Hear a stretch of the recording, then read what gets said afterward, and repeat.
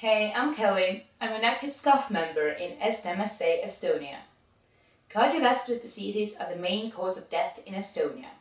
In 2014, 53% of deaths were caused by them. Another important issue is the high prevalence of HIV. In 2015, the amount of new HIV cases diagnosed was 4 times higher than in the average in the European Union. The government's National Health Plan involves various physical activity projects, the Green Book of Nutrition, physical activity, and so on.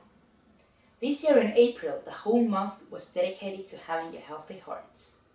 Regarding HIV, the government has held many public awareness projects and has put emphasis on the provision of antiretroviral treatment, substitution and detoxification treatment to limit the spread of HIV.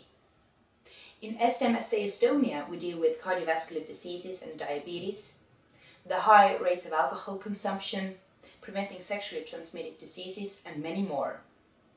Each year, during the World Diabetes Day, medical students go to grocery stores and measure people's blood sugar for free all over Estonia.